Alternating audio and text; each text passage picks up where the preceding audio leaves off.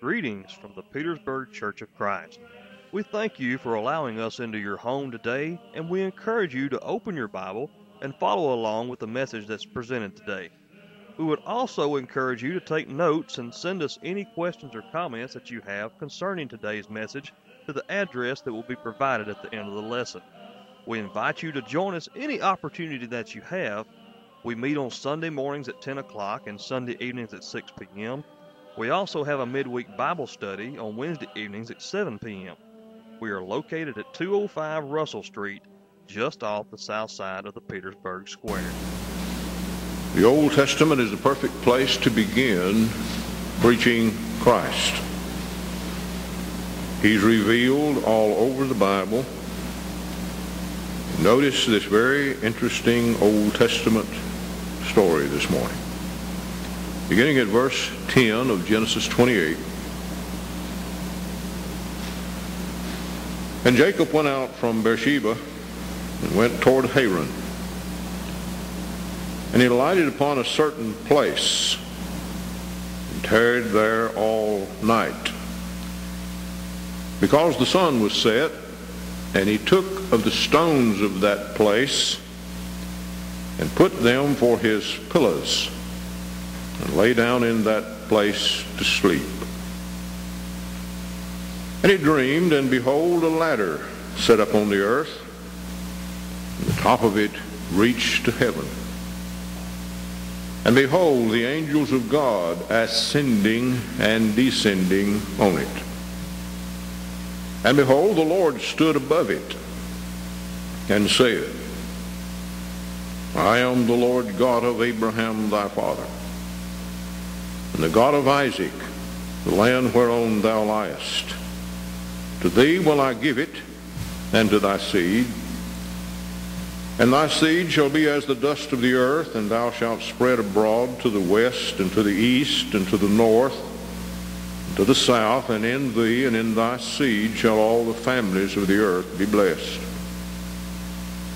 And behold, I am with thee, and will keep thee in all places whither thou goest, and will bring thee again into this land, for I will not leave thee until I have done that which I have spoken to thee of. And Jacob awaked out of his sleep, and he said, Surely the Lord is in this place, and I knew it not. And he was afraid, and said, How dreadful is this place! This is none other but the house of God, and this is the gate of heaven. And Jacob rose up early in the morning, and took the stone that he had put for his pillars, and set it up for a pillar, and poured oil upon the top of it. And he called the name of that place Bethel. But the name of that city was called Luz at the first. It was a certain place here that Jacob laid down to sleep. He took a stone for a pillar for his head.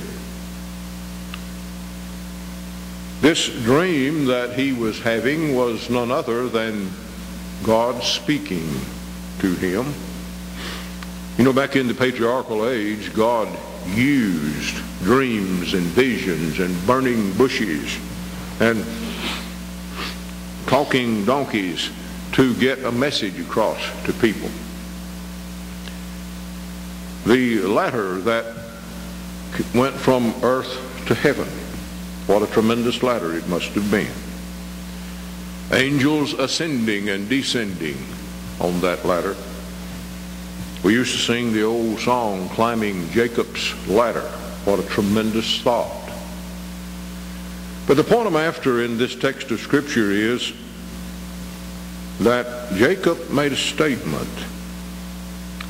He said, Surely the Lord is in this place, and I knew it not. He also said, how dreadful, or how fearful, or reverential, or holy is this place that he found himself in. This place was called Bethel, according to this passage of Scripture.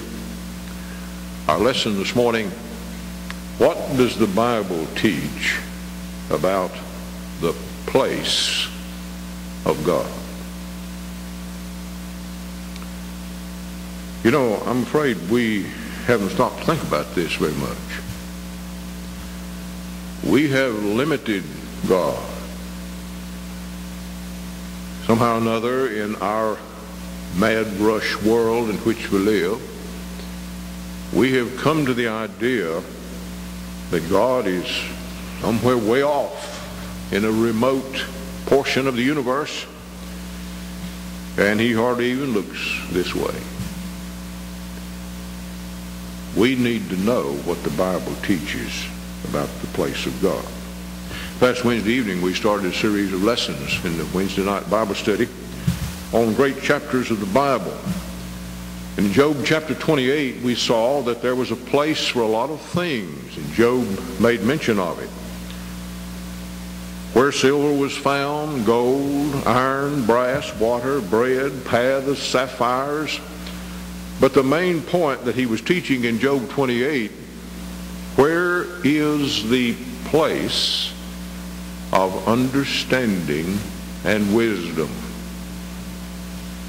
Where's it found? And the unalterable conclusion at the end of that chapter was that the fear of the Lord, that is wisdom. And to depart from evil is understanding. A person who has no respect for God has no earthly idea of where his place is. If the only time we think of God is an hour or so on Sunday morning and that's it, we have to study the subject, the place of God. There's something to think about. The unalterable conclusion, that the conclusion of the whole matter, Solomon said in Ecclesiastes 12 verse 13, is to fear God and keep his commandments. For this is the whole, and the word duty in the text is in italics. It's really an insert into the text. The whole of man is what? To fear God and keep his commandments. A lot of people have no fear of God whatsoever. They do not keep his commandments. They have no idea where God is. It's just something they hear about. Once in a while they'll call on him, but they do not know where he is. Let's take a running survey of the Scriptures and see if we can't put our finger on an understanding where the place of God is. In the 26th chapter of the book of Exodus, mind you, we're in the patriarchal age. We're in the age where God was speaking to the heads of families. No written down law until Sinai. And in Exodus chapter 26, notice what it says, beginning at verse 33. And thou shalt hang up the veil under the tax, that thou mayest bring in hither within the veil the ark of the testimony. And the veil shall divide unto you between the holy place and the most holy. And thou shalt put the mercy seat upon the ark of the testimony in the most holy place. Now, that may be just a few words to you that you never even stopped to think about before, but dig into that just a minute. Do you realize where the place of God was as the children of Israel were wandering through the wilderness? You remember the idea that was expressed that God showed his presence with the pillar of cloud by day and the pillar of fire by night. And it was that pillar of cloud that came in between Pharaoh's approaching forces and the children of Israel as they were going through the Red Sea. God showed his presence. He placed himself with his people in the form of a pillar of cloud and a pillar of fire. Well, if you listen to what was read here in Exodus chapter 26, let's litigate it again. It said, "And thou shalt hang up the veil under the tux, that thou mayest bring in thither within the veil the ark of the testimony. And the veil shall divide unto you between the holy place and the most holy. And thou shalt put the mercy seat upon the ark of the testimony in the most holy place." Now, are these just words that was put into the text just to fill up the content of the Bible? Don't believe so. It was the veil of the temple that was torn in two when Jesus came forth from the grave. Now, when you look at this and you begin thinking about what's said, where was this veil? In between the holy place and the most holy place. Is that just terminology for the fun of it? In the Old Testament tabernacle, God showed his presence into the holy place and the most holy place. And did you notice that he stuck another item in there? In verse 34 he said, "And thou shalt put the mercy seat," what's that? "And he put the mercy seat upon the ark of the testimony in the most holy place." What was the mercy seat? How often did the priest go into these different parts of the tabernacle? Some places he didn't go in but once a year. Well, if he didn't go into once a year to the most holy place, what was in that most holy place? The mercy seat. What's the mercy seat? Piece of furniture? Yes, but is that what he's saying? That it's just a certain portion of the tabernacle, the holy place and the most holy place, and that the mercy seat is in the most holy place? Do you not realize that this is a beginning of a discussion in the Bible that goes from the Old Testament all the way down into the Mosaical age and all the way down to the Christian age? That God's telling us something. What's he telling us? Where he is. Where is his place? It's very interesting. Did you ever hear words like this? Psalms 119, 114, Psalms 32, verse 7 says practically the same thing. What does it say? It says, "Thou art my hiding place and my shield, I hope in thy word." Psalms 119, verse 114. Psalms 32 says it just a little different. "Thou art my hiding place. Thou shalt preserve me from trouble. Thou shalt compass me about with the songs of deliverance." Selah. Who is God's people's hiding place? God is. Well, what does God's people need to hide from? Their enemies, their troubles. They gave Moses fit. I know why Moses stayed up on the mountain so much. His hiding place was with God. And he stayed with God a whole lot of time. He found God's place and he went where he was. The Bible is telling us something here, if we'll only stop and think about it. Another interesting passage, 2 Chronicles chapter 7.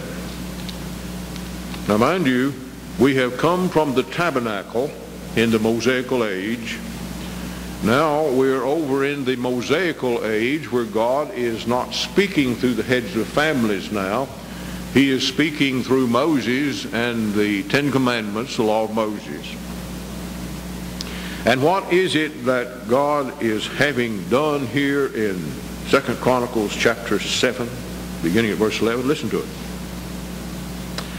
Thus Solomon finished the house of the Lord, and the king's house, and all that came into Solomon's heart to make in the house of the Lord, and in his own house he prosperously effected. And the Lord appeared to Solomon by night and said unto him, I have heard thy prayer and have chosen this place to myself for an house of sacrifice. If I shut up heaven that there be no rain, or if I command the locusts to devour the land, or if I send pestilence among my people, if my people which are called by my name shall humble themselves and pray, and seek my face, and turn from their wicked ways, then will I hear from heaven, and will forgive their sin, and will heal their land. Now mine eyes shall be open, and mine ears attent unto the prayer that is made in this place. What had just happened here in this text of Scripture? Solomon had finished the building of the Old Testament temple. The house had been erected. And what did God say about that Old Testament temple, the house? He said, and have chosen this place to myself for a house of sacrifice. The Old Testament temple was the place where God said he would be. In fact, he made it so specific. He said, I will hear your prayers that are made in this place. What place was he talking about? The Old Testament temple. Do you know what was placed in the Old Testament temple? In 1 Chronicles chapter 28, verses 10 and 11, it says, take heed now, for the Lord hath chosen thee to build an house for the sanctuary. Be strong and do it. Then David gave to Solomon his son the pattern of the porch, of the houses thereof, and of the treasures thereof, and of the upper chambers thereof, and of the inner parlors thereof, and of the place of the mercy seat. Where's the mercy seat now? It's not in the Old Testament tabernacle. Things have gone forward. Where is the mercy seat now? In the temple. In the temple. God's place of presence now is not in the tabernacle. It's in the temple. He has placed the mercy seat. What's the mercy seat for? To receive mercy. To get God's grace and his favor. To look our way, look their way in Old Testament times in a helpful manner to benefit these people. God's place. It's taught in the Scriptures. Let's go a little bit further. If you begin looking for God's place, you know where you'll find him? Psalm 139, beginning at verse 1. Over and over, he talks about the place of God. O Lord, thou hast searched me and known me. Thou knowest my down sitting and mine uprising. Thou understandest my thought afar off. Thou compassest my path and my lying down, and art acquainted with all my ways. For there is not a word in my tongue, but lo, Lord, thou knowest it altogether. Listen now. Thou hast beset me behind and before, and laid thine hand upon me. Such knowledge is too wonderful for me. It is high, I cannot attain unto it. Whither shall I go from thy spirit? Or whither shall I flee from thy presence? If I ascend up into heaven, thou art there.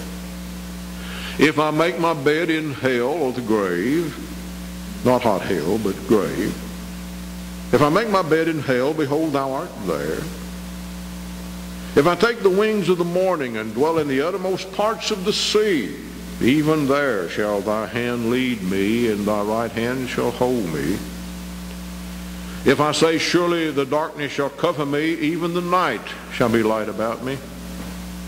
Yea, the darkness hideth not from thee, but the night shineth as the day. The darkness and the light are both alike to thee. For thou hast possessed my reins. Thou hast covered me in my mother's womb. I will praise thee, for I am fearfully and wonderfully made. Marvelous are thy works, and that my soul knoweth right well. My substance was not hid from thee when I was made in secret and curiously wrought in the lowest parts of the earth. Thine eyes did see my substance, yet being unperfect, and in thy book all my members were written, which in continuance were fashioned, when as yet there was none of them. How precious also are thy thoughts unto me, O God. How great is the sum of him. You can't read a passage of Scripture like that and not recognize that there's not any place that you can go to in the depths of the sea or on the other side of the earth. You cannot even go into the expanses of the universe and not know that God's everywhere.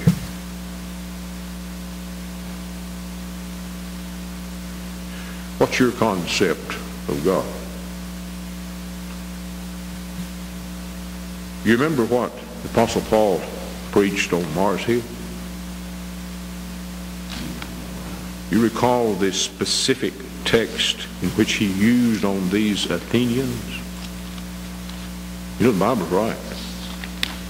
If we believe the Bible, and we do, and we're going to preach the Bible, and we shall, notice what Paul concluded about God's place in Acts 17. Beginning at verse 24. God that made the world and all things therein, seeing that he is Lord of heaven and earth, dwelleth not in temples made with hands. The whole thing's changed now, hasn't it? It's not the Old Testament tabernacle. It's not the Old Testament temple. We're now on this side of the cross of Jesus, and he tells us that God does not dwell in temples made with hands. Neither is worshipped with men's hands as though he needed anything.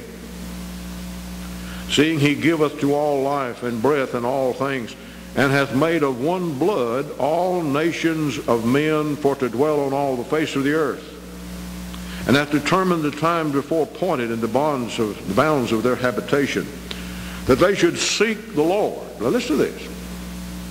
If haply they might feel after him and find him, though he be not far from every one of us.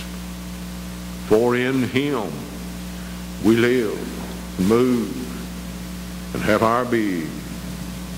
As certain also of your own poets have said, for we are also his offspring. For as much then as we are the offspring of God, we ought not to think that the Godhead is like unto gold or silver or stone graven by art and man's device. And the times of this ignorance God winked at, but now commandeth all men everywhere to repent, because he hath appointed a day in the which he will judge the world in righteousness by that man whom he hath ordained, whereof he hath given assurance unto all men, in that he hath raised him from the dead.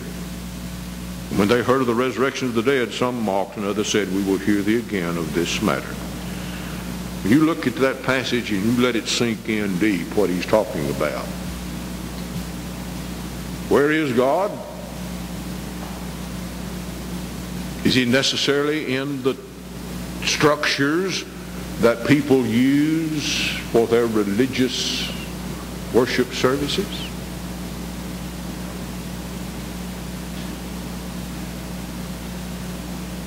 If God is in his holy temple,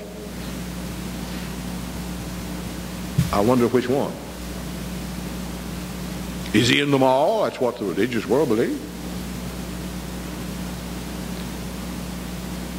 The very fact that you've got a church building erected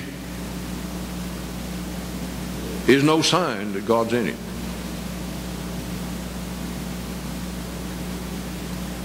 In fact, if you believe what the Bible says, most religious experiences of our day and time, God's not within 100 miles of the place. How do you know that? Because they're not doing what God said to do in it. They're not worshiping according to what God has said. Jesus told the Samaritan woman, he said, God is a spirit, and they that worship him must worship him in spirit and in truth. And you get the truth out of the Bible, and you look at what's being done in the temples that are erected by men, and there ain't no Bible for it. There's no truth that suggests what they're doing in the name of religion there. Oh, you worship in your way you want to. No, you can't. You remember the very first worship scene in the Bible? God had told Adam and Eve, Cain and Abel, what to do in their worship. One did what God told him to do, the other one didn't. One was accepted, the other was rejected. And because of this rejecting of what one did, he became so envious of his brother that he killed him. So I'm thinking about what we're saying. It's very important that we know where God's place is. In the Old Testament tabernacle, he was in the most holy place. In the Old Testament, the tabernacle, the temple, God's mercy seat was in the temple. Oh, here's where it gets to be good. Oh, this is rich. We're not going to get through this sermon. I didn't see. We haven't even got started good. Do you know who occupies the mercy seat today? You don't. I don't. No preacher does.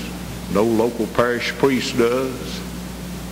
If you get your Bible down and study it into Hebrews chapter 8, 9, and 10, you know who went into the most holy place and occupied the mercy seat.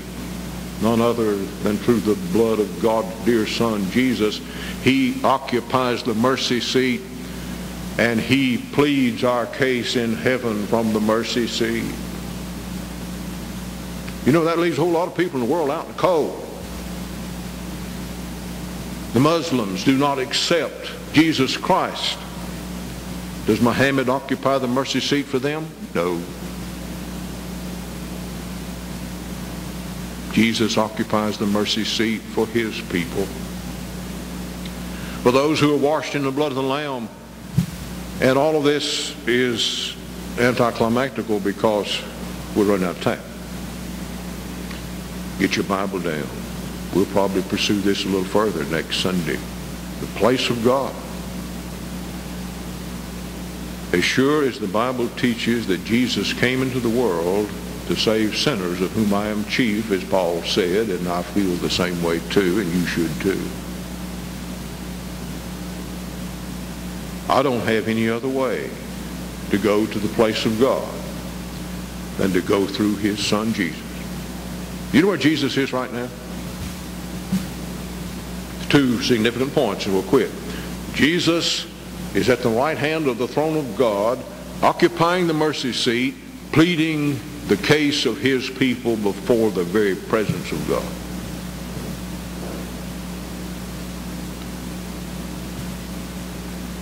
But let me remind you of another passage. What did Jesus say? He said, in my Father's house are many mansions. If it were not so, I would have told you. He said, I go to prepare a place for you. What did he say? He said, I go to prepare a place for you, that where I am, you may be also. And if I go to prepare a place for you, I will come again and receive you unto myself, that where I am, there you may be also. As sure as Jesus has a place at the right hand of the throne of God, he is preparing a place for those people who are doing his will. His children, his brothers and sisters in Christ. So if you've got the idea that God has gone off somewhere into the world and the universe and has completely forgot about man, you don't know the first thing about the Bible.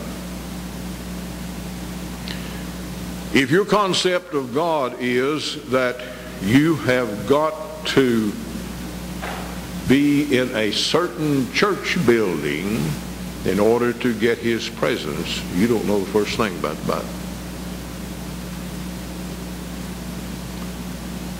God has a place, and his place is found in the teachings of this great book called the Bible. What James say? He says, draw nigh to God, he'll draw nigh to you. A lot of people don't know anything about God because they don't want anything to do with him. God's not going to come into a person's life that doesn't want him there. There's no family, there's no home, there's no business, there's no school, there is no church existing on the face of the earth that doesn't want God in it. It's not going to be there. But if you want God on your terms, forget about it. He's not going to come on your terms. He's going to come on his terms. He's specified the way. That's what Jesus said later in verse 6 of John 14. They want to know the way. How shall we know the way, they said? Jesus says, I am the way, the truth, and the life. No man cometh unto the Father but by me. You're not going to come to the Father and find him unless you go through Jesus. He's the only way. Salvation is in his name, none other. Acts 4 verse 12. Let's come to grips with a world today that is so deluded and so deceived in false doctrine. They have no concept where the place of God is. May the Lord help us to understand this, because it's going to make a difference where we have that place on the other side. He's preparing a place for us. Somebody said one time that heaven is a prepared place for prepared people, and that's exactly right. Am I preparing? Are you prepared? Does God have a place where you work? Does God have a place in your home? Does God have a place in the church where you attend? If he's not there, go find him where he is.